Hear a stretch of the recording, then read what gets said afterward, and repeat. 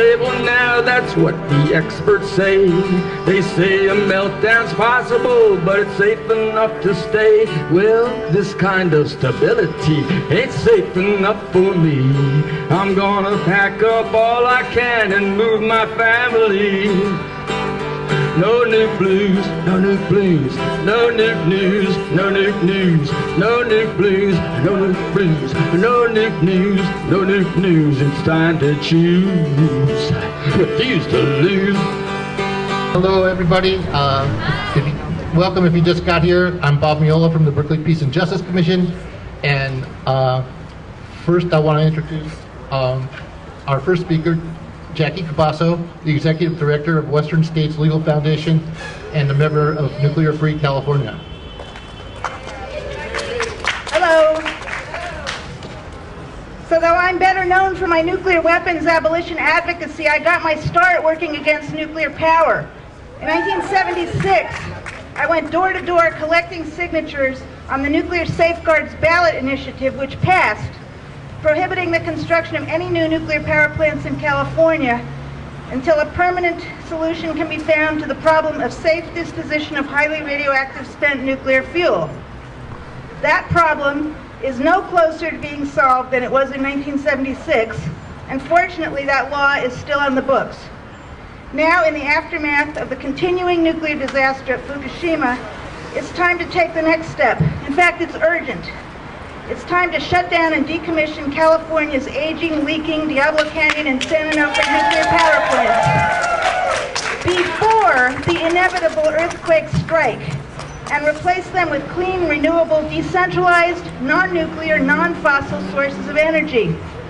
Western States Legal Foundation got its start way back in 1982, providing legal representation for nonviolent activists arrested protesting construction of the Diablo Canyon nuclear power plant.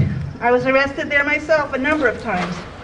In the early 1980s, Western States, as part of the anti-nuclear movement in California, shifted its focus from Diablo Canyon to the Lawrence Livermore National Laboratory, and from nuclear power to nuclear weapons. Over the years, Western States has increasingly sought to link nuclear disarmament with global and domestic issues of peace, justice, and sustainability. With Fukushima, we've come full circle. In May of last year, 2 months after the beginning of the ongoing Fukushima nightmare, I was at the United Nations in New York with a small group of Japanese atomic bomb survivors. One of them commented, "In 1945, the United States dropped atomic bombs on Japan. Now we've done it to ourselves." There is nothing good about nuclear power.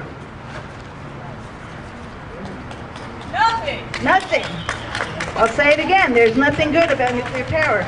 In addition to the certainty of catastrophic accidents and the resulting massive releases of radiation that do not respect city, state, or national boundaries, there are routine emissions at every step of the nuclear fuel chain, from mining, milling, and enrichment of uranium, to fabrication of nuclear fuel, to routine operation of nuclear power plants, to storage of spent fuel. These releases always endanger public health and safety. In addition, at both the front and back ends of the process, nuclear materials can be diverted to make nuclear weapons. Nuclear power powers the bomb. Moreover, nuclear power is incredibly expensive and capital intensive and highly centralized. Nuclear power plants take years to build and have a limited energy production timeline. The dangers associated with producing and processing nuclear materials and the extremely sensitive nature of these materials due to their inherently dual-use capacity necessitate a level of secrecy and security that is fundamentally anti-democratic. Nuclear power benefits the infamous 1% who know that it's such a bad economic gamble that they won't even consider building new plants without federal loan guarantees and a Price-Anderson Act that caps a utility's liability for an accident at $10.8 billion. And there's no way to safely dispose of or sequester from living things in the environment the highly radioactive spent fuel that remains deadly for more than 100,000 years. The same number of years that the human species as we know it is believed to have existed. The U.S. has an estimated 77,000 tons of such high-level radioactive waste, and the amount increases every day a nuclear power plant operates. Nuclear power is not a solution to global warming.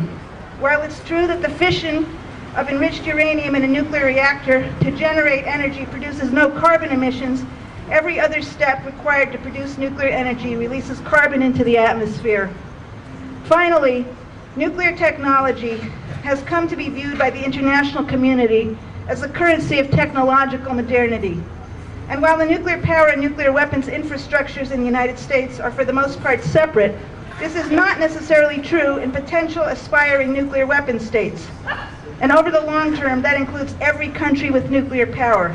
We must do our part to delegitimize nuclear power and nuclear weapons and make renewable, sustainable energy the new gold standard. We don't need nuclear power. We don't need it in California or the rest of the world. A landmark report published last spring by the Intergovernmental Panel on Climate Change, the United Nations body of the world's leading climate change scientists, concluded that renewable energy could account for almost 80% of the world's energy support within 4 decades, if governments apply themselves, if there is the political will. That's our job, to create the political will. The United Nations has declared 2012 the International Year of Sustainable Energy for All, with the goal of supporting universal energy access by 2030. This comes in recognition of the fact that hundreds of millions of people, especially in rural areas, do not have access to affordable, reliable, and clean sources of energy. A new report by the International Renewable Energy Agency has found that energy access through renewable energy technologies can generate significant employment.